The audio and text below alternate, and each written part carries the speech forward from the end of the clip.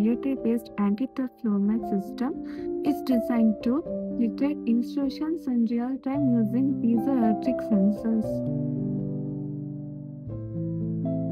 Most security systems rely on infrared sensors or cameras, but they often give false alarms due to pet surveillance. Our system uses pressure vibration sensing with a piezo plate to detect real footsteps, reducing false positives. This is the Arduino UNO. It controls the system. These are piezoelectric plates arranged like a mat. They detect pressure. When pressure is detected, the buzzer sounds and this LCD displays a warning. This is the ESP32 camera. It captures an image or video of the intruder. Watch, as I apply pressure, the system activates with a buzzer. The LCD warns us and the camera starts capturing.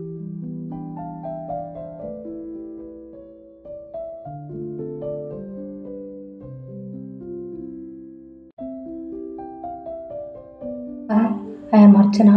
My teammate just showed you how it works. Now let's go over how each part contributes. CISO plate senses the pressure or vibrations and sends a signal to Arduino UNO, the brain that controls the output and sends a command to the ESP32 camera, and it captures the live visuals, great for identifying intruders. LCD gives the instant visual alerts.